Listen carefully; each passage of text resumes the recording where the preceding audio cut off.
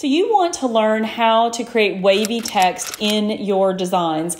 That's what we're going to do today. We're not going to stop there though. We're actually going to use the distort tool, and I'm going to show you how to distort text into a shape. So today's going to be a ton of fun. And if you're new here, this is episode 2 of our design series. This is for beginners and people who don't want to use Illustrator. So if you missed episode 1, I'm going to pop that up above so you can go over and check that out. And you are with Kim Byers. So let's get into it. Okay, so here we are back in Kittl, and if you've not already, I'll go ahead and put the link down in the description below for you to sign up for your free Kittl account. But I go over all of that in episode 1, as well as how to use templates, which is what you see here across the bottom. But today we are going to get a little more detailed. So let's go ahead and pop into the canvas. Okay, so the first thing that we want to do is we want to create a new project, and we're going to be able to select presets. Now, I typically use a POD preset because I like this particular size. It's a 42 by 4800 pixel. I find this is super easy, or you can go over into settings right here and just set up a 1200 by 1200, whatever it is that you want to create. I just typically click this one and create. And so now I have this artboard. And so I'm just going to make this a little bit smaller so that you can see it. Now, I have set up multiple artboards for our project today, but I wanted to show you how to get to a blank artboard. And if you look here, you can title it here. You can also do this drop down. It's going to give you the opportunity to duplicate a project, find all of your projects, the guides, so the grids, like if you want to be able to see grids on your sheet, and change it from pixels to inches. If you're going to be doing like a 8.5 by 11, something you want to print out, all of that can be found in this little hamburger menu over here on the left. Okay, so I've set up a couple of artboards for us to go through, and actually 3 different projects. So this first one, so if you have a blank artboard, you would go over to the side panel on your left and click on text, and it's going to give you options. So you could choose some of these that are already here by different types, or you could just choose an add headline. So if you do that, it's going to give you this small little box, and over to the right, it's going to pop up and it's going to give you the opportunity to choose color, text, all size, all of these different things. Click off of it and then click back on. You can actually use the handlebars and make it larger this way, or you can go over and fix your font size here. So once you have this, you can also choose a font. So I used Sunny Drop, which I just think is so super cute for that retro vibe, but there are lots of font choices. And the nice thing is you can also upload your own fonts, and we'll go through that in another video. But if you are working with Creative Fabrica or sites like that and you want to import your own fonts into Kittl, that is absolutely possible. So with Sunny Drop, that's what we're going to do, this fabulous. I'm going to actually delete this since I already have something for us to work with. So I just created 3 text boxes. Fab, boo, and less. And then I changed the color of each. So the way that you would do that, if you're clicked on the text, you see here, color. If you click on color, it's going to give you the full gamut. You can do the hex code or the RGB, and then it's going to show you all of your document colors, which I love. And then if you roll over them, it's going to show you what that would look like without actually having to click on it, which I also love that feature. So getting back to what we want to do today though, if I'm clicked on my font, and then I look over in my right hand navigation, and you have transform, you have text shading, you have text decoration. We want to work with transform today. So I'm going to open that up, and it automatically gave me angle, which is not what I'm looking for. We want distort. So you see it gives us these little handlebars here. And so we're going to be able to shift our design. How fun is that, right? So we would be able to do that on both. And this one, maybe we want to go in the center, go back, and then work with the handlebars. Distort just gives you so much flexibility. I absolutely love it. So you can, again, this would be your center. So you'd be able to do the entire thing, or you could work with the handlebars and get the wave. And so you can see here that I did this here. So I just did fabulous, and I edited each one of those. And so you'd be able to quickly and easily do that here. But I want to show you a couple of other things. So circle automatically gives you a circle, and then you can pull on the bar here to open it up. So fun. And then with angle, automatically gives you an angle. And you also have the ability to adjust that angle, right? So you can flip it.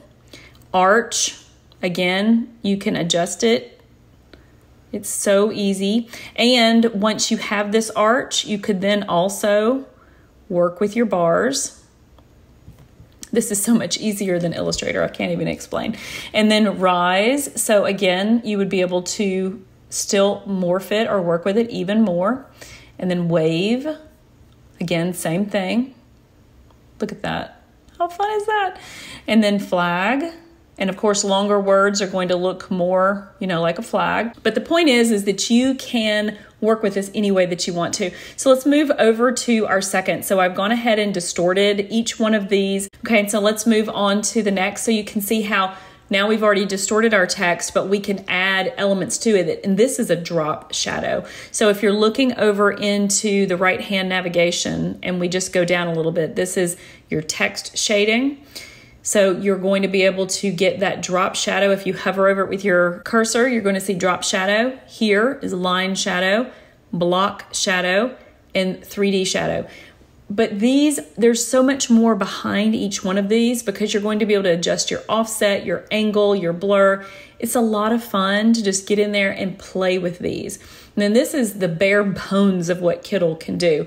So if for this though, we would be using the text shading of a drop shadow, and then you can actually edit that drop shadow to be anything that you want it to be. How fun is that? And I love that you can, again, just roll over the ones on the bottom that are already in your document colors just to see what they would look like. And so if you wanted to pull in some elements like we talked about in the last video from a place like Creative Fabrica or some of the other sites, so you can come over here and you would just search and be able to find something cute, some ribbons, some cute little ghosts, whatever it is, cute little pumpkins and ribbons, all the things, and be able to download those and then upload those back into Kittl. But if you did find something on Creative Fabrica that you wanted to bring in, you see this right here, this little icon, you would be able to click on that and pull in some elements. So you'd just be able to upload a PNG, a JPEG, an SVG, other things from your computer. Or if you wanted to use Kittl's elements, and they do have some, not as many as Creative Fabrica, but they do have some, you would go into elements, and then I had already previously typed in cute ghost. And so here are some of the ghosts that Kittl already has in their platform. And if you notice, this one must be a free version. The little crown is probably telling you that it's one of the paid versions, but you could get some elements here as well. Okay, so then you would just, if you wanted something, so let's say we wanted this little guy, we clicked on him and he would pop over, and then it's going to tell you if you can edit the colors of him. So then you have color, color, color.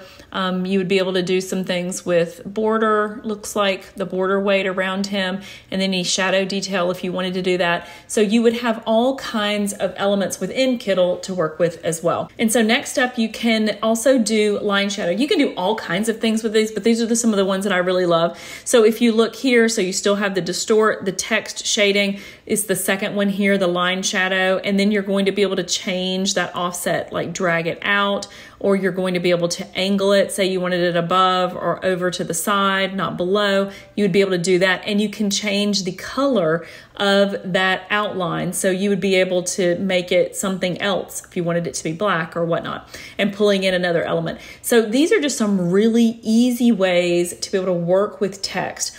So let's go ahead and move down to the next one. I do also like Rise, which this font is Barely Enough.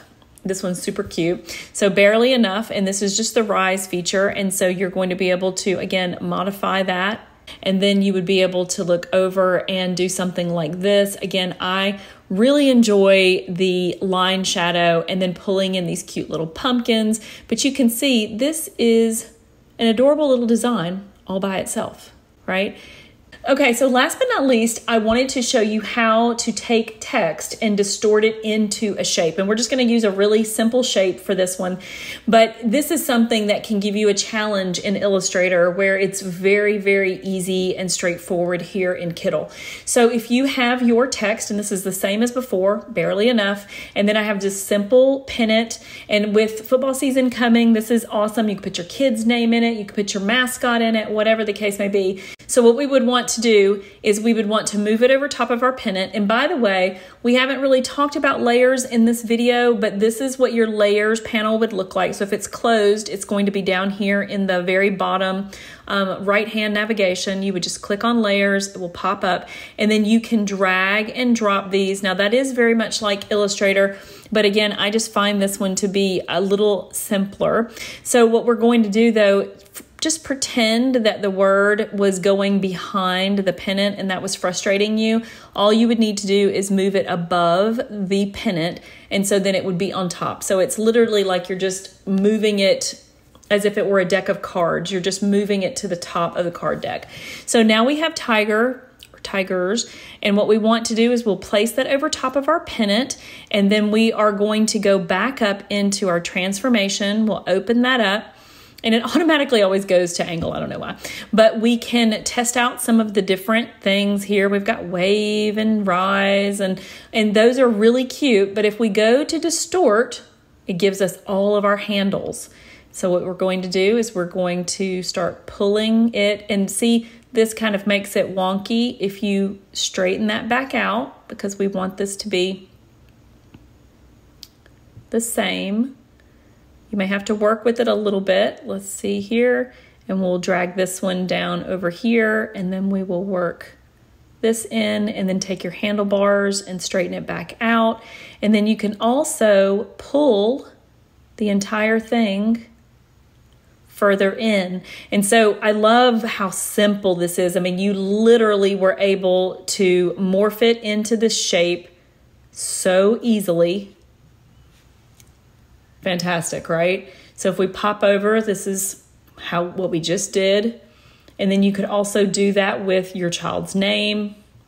And again, that same way. Fantastic. How easy was that, guys? I mean, it literally took no time. Okay, and so the very last thing that you're going to want to do is download your design. And we discussed this in the last video in episode 1, but basically your download options right here are going to depend on what type of service that you have with Kittl. So if you just have the free, you're going to be able to download it. You could use it for digital files, that type of thing. But if you want to print this or use it for POD, or you want anything high resolution, that will be an upgrade to a paid program. But you would be able to choose your artboards here. So we would just deselect all, and so say we only want to do that last artboard that we just worked on.